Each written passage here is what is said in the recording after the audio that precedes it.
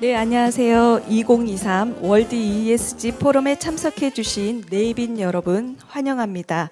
먼저 고문현 한국ESg학회 회장님의 인사 말씀이 있겠습니다. 한국ESg학회 회장 숭실대 고문현입니다. 오늘 알고 보니까 근로자의 날인데 이 근로자의 날에도 이렇게 근로하게 해서 대단히 죄송하고, 그렇지만 우리 평상시에 우리 저는 학교에 있어서 토일은 휴식권을 근로를 쉬고 있기 때문에 괜찮은데 일반 근로자들에게는 굉장히 죄송한데요. 그래서 제가 어떤 업체에 제가 우수 사례를 발표 부탁했더니 근로자의 날이어서 어렵다는, 그래서 그 말은 정당하다 이렇게 제가 수용을 했습니다만은, 오늘 이렇게 2023 월드 ESG 포럼을 카본 프리 아일랜드 제주도에서 개최하게 된 것을 무한한 영광으로 생각합니다. 특히 바쁘신 와중에도 이렇게 참석해 주신 여러 내외빈 여러분께 감사드립니다. 여기 특히 바쁘신데 오신 왕림에서 빛을 내주신 이태식 과총 회장님과 그리고 우리 이주연 시스템엔지니어링 학회장님, 그리고 김대환 세계전기차협의회 회장님, 그리고 봉욱 전 검찰청 차장님, 그리고 안종배 국제미래학회 회장님 등 여러분께 깊은 감사를 드립니다. 제가 시간 관계상 여기 나오신 분을 다 말씀 못 드려서 그것은 프로그램에 대부분 다 나오시니까 양해해 주시고 제가 준비된 개회사를 하도록 하겠습니다. 제가 이 ESG 포럼을 준비하게 된 것은 아시듯이 스위스 다보스 포럼이 있습니다. 우리 김대환 회장님이 늘 즐겨하시는데 아시아판 또는 동양판 다보스 포럼을 하자 해서 제가 스위스의 다보스 포럼이 영어로 월드 이코노믹 포럼입니다. 그것을 줄이면 WEF가 돼요.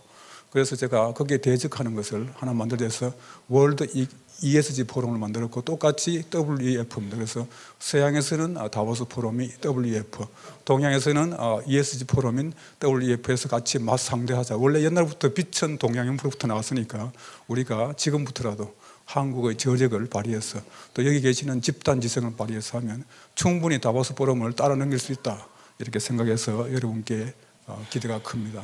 왕림해 주신 여러분들, 같이 여러분들은 정말 김대환 회장님 좋아하시는 패밀리입니다. 패밀리. 같이 가셔야 됩니다. 오늘날 좀 굉장히 중요한 것은 빌 게이츠가 얘기했듯이, 빌 게이츠의 유명한 2021년 저서 How to avoid climate disaster, 어떻게 하면 기후재앙을 피할 것인가가 제일 큰 화두가 되고요. 옛날에는 클라이밋 체인지에서 기후변화했다가 그 뒤에 클라이밋 크라이시스, 기후 위기로 왔다가 이제는 빌 게이츠가 얘기했듯이 기후 재앙, 클라이밋 디제스터가 됐습니다. 이런 상황에서 우리가 해야 할 일은 뭐냐? ESG를 해야 된다 이렇게 결론을 낼 수 있고요. 그래서 ESG를 통해서 이 모든 것이 같이 가야 되는 자연 E, 그리고 S 사회, 그리고 G 거버넌스와 그리고 기업과 공동체 등이 같이 가야 되지 않나. 그래서 우리 같이 가는 상생의 길을 가야 되지 않나 생각합니다. 특히 우리나라는 아시듯이 OECD 경제 10대 강국인데 우리나라는 수출을 먹고 삽니다. 수출을 하려면 요새 최근에 국제 흐름을 알아야 되는데, 국제 흐름의 가장 대표적인 흐름이 무역 장벽을 빙자한 ESG 흐름이에요. 그래서 ESG 장벽이라고 하는데, 또는 ESG 동맹.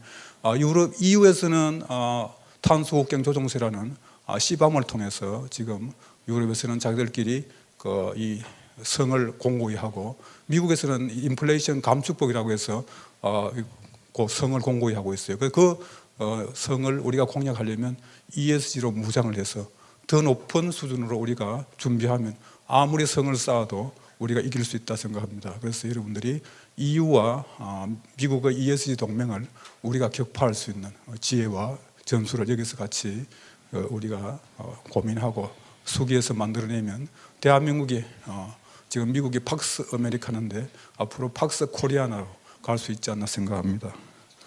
하여튼 오늘 이렇게 바쁘신데도 많이 도와주신 여러분, 특히 경제인문사회연구회 정혜구 이사장님, 제가 이 프로그램을 만들었을 때 프로그램을 제가 한 1년 걸쳐서 만들었는데 정혜국 이사장님께 보여드렸더니 같이 하자. 그러니까 같이 하자, 동행하자고 해서 저는 굉장히 기뻤습니다. 왜냐하면 경제인문사회연구회 산하 연구기관이 28개가 됩니다. 그 연구회 일거는 우리 제가 헌법학에 해당되는데 헌법학에는 주로 법제연구원 아니면 뭐 헌법재판소 이 정도 하는데 또는 국회. 근데 제가 갑자기 ESG 학회 하면서 28개 기관의 총수와 같이 하게 됐다.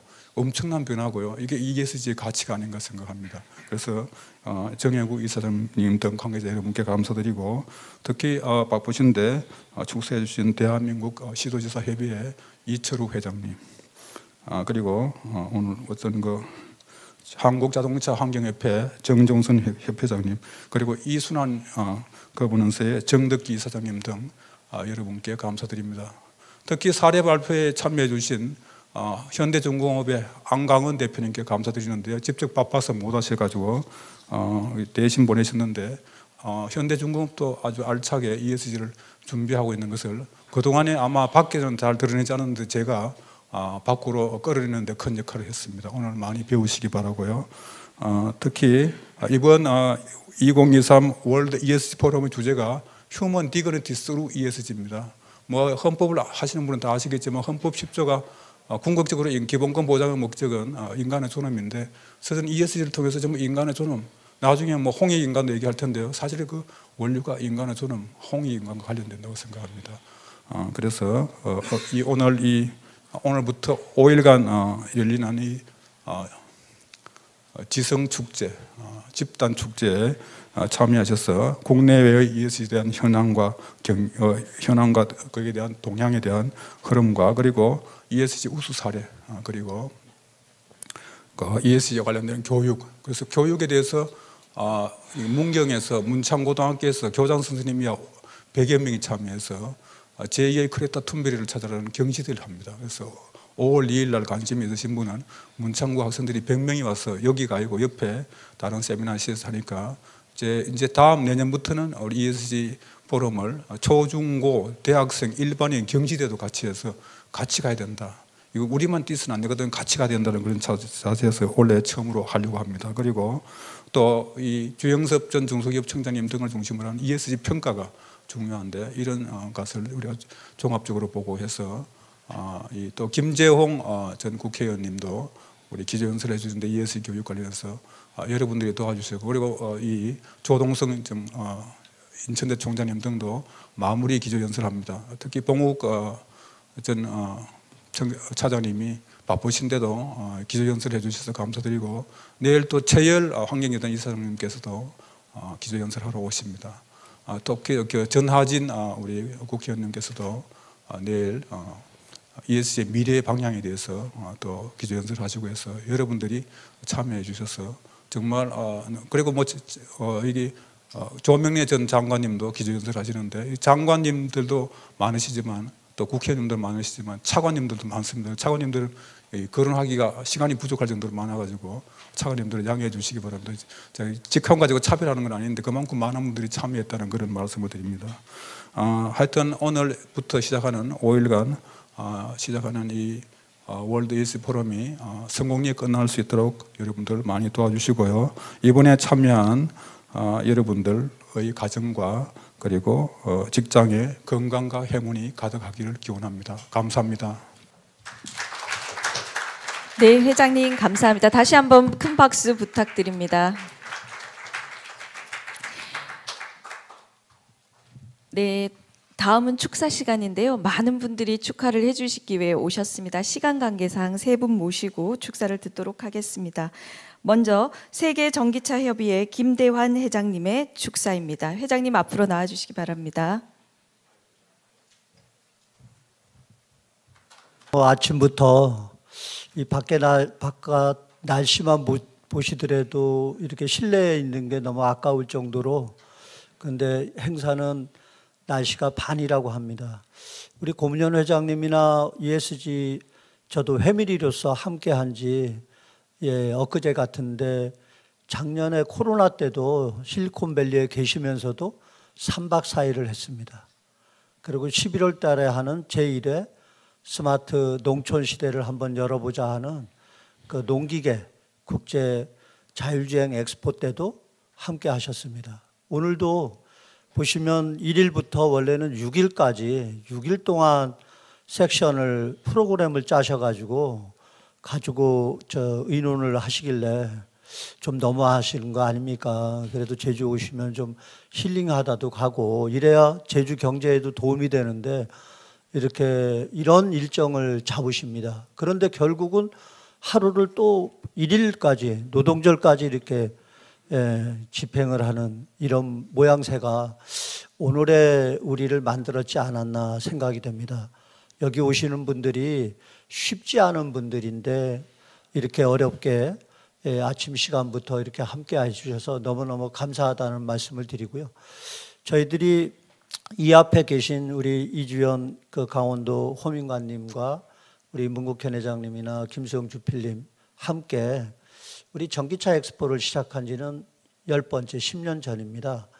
10년 전에 자동차에다가 전기만 붙여서 전기차라고 하니까 엄청나게 핫하고 뭔가 있어 보였습니다. 그런데 그때는 10년 전이지만 전기차가 그 한라산에 올라가는데 뒤로 빠꾸 하는 거 아니냐, 뭔 이상한 소리를 하냐, 이런 형태로 시작한 게 엊그제 같습니다. 그런데 이제는 전기차를 넘어서 내일 모레 전기선박 엑스포도 1회로 창설합니다. 이제는 UAM 엑스포, 또 농기계 전동화까지 이제는 전기화 시대로 온 것 같습니다. 이런 일들이 200년 전에 1834년 정도라고 하던데 전기차가 탄생한 지 200년입니다.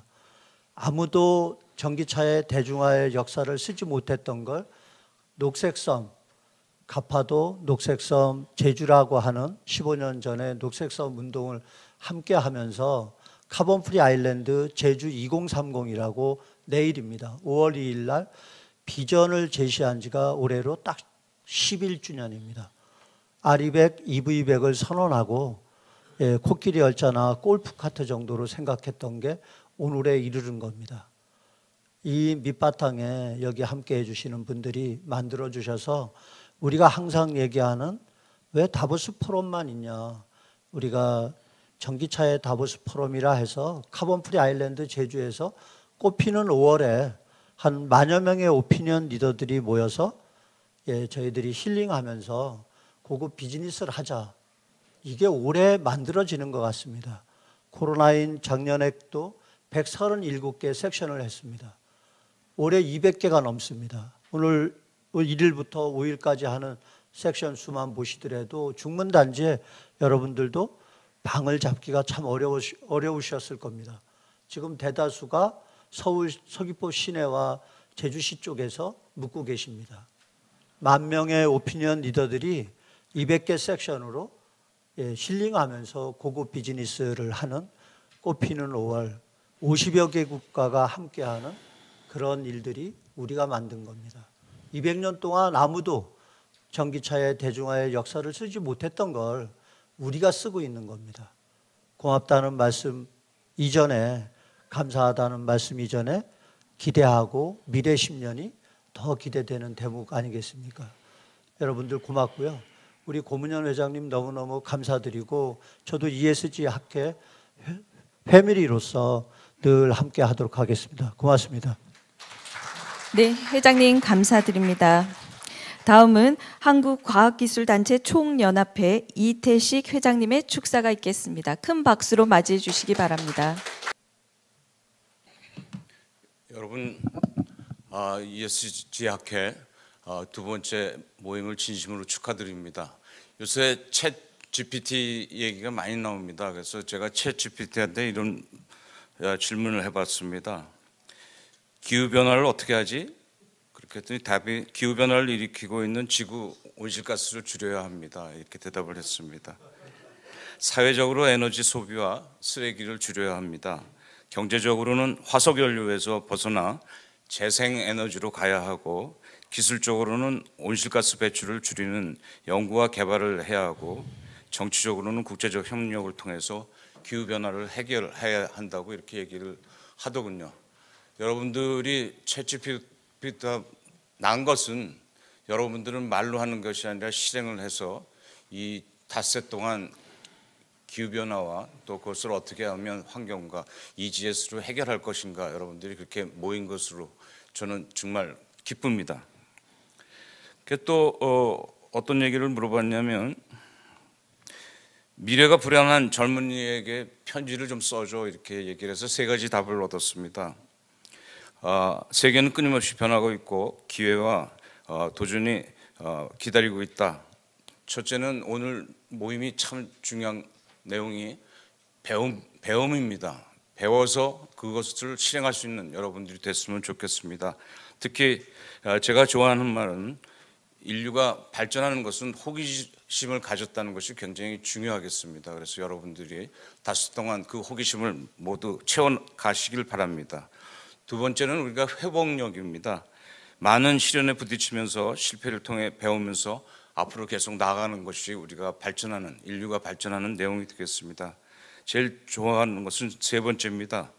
여러분들은 공동체입니다. 여러분들끼리 ESG 학회를 발전시켜서 아까 우리 회장님이 아주 앰비셔스하게 말씀하셨는데 월드 ESG 포럼을 계속 세계적으로 이끌어 나가시면 좋겠고, 사실은 전 김대환 위원장을 굉장히 존경합니다.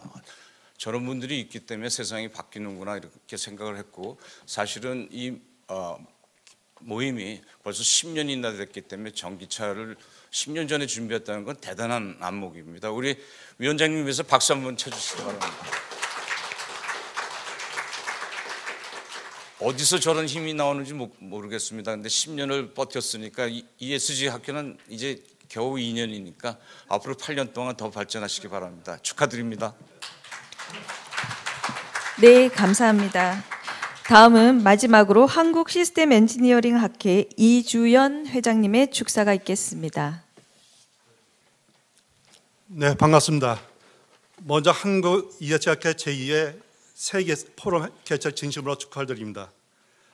한국Esg학회 제2대 회장 맡고 계시는 고문현 회장님의 리더십으로다가 학회가 비약적으로 발전이 되는 것 같습니다. 오늘 서울에서 제주를 오면서 제주의 날씨가 최고로 좋았습니다. 아마 우리 행사에 축복이 내린 것 같습니다. ESG는 빠르게 확산이 되고 있습니다. ESG 투자에서 ESG 소비 경제 혁명으로 확산이 되고 있습니다. 대한상공회에서 ESG 기업 제품의 구매 의향 설문조사를 했습니다. ESG 실천하는 기업의 제품을 구매 의사가 있다고 답변 준 기업이 64.5%가 됩니다. ESG는 기업의 새로운 혁신의 도구가 되고 있습니다. 그리고 기업의 지속 성장을 위해서 ESG 경영을 강화를 하고 있습니다. 글로벌 기업과 국내 삼성, 현대, SK 등의 대부분의 기업들이 ESG를 추진하고 있습니다. 발표 주제는 ESG에 기반한 기업의 존엄성으로 미래에 아주 의미가 있는 주제인 것 같습니다. 발표 내용은 ESG 현황 및 방향, 교육에 대해서 9개 세션으로 160명의 전문가가 참여를 하고 있습니다. 아무쪼록 많은 토론을 통해서 실천력 있는 많은 대안이 나오기를 바라겠습니다. 감사합니다. 네, 감사합니다.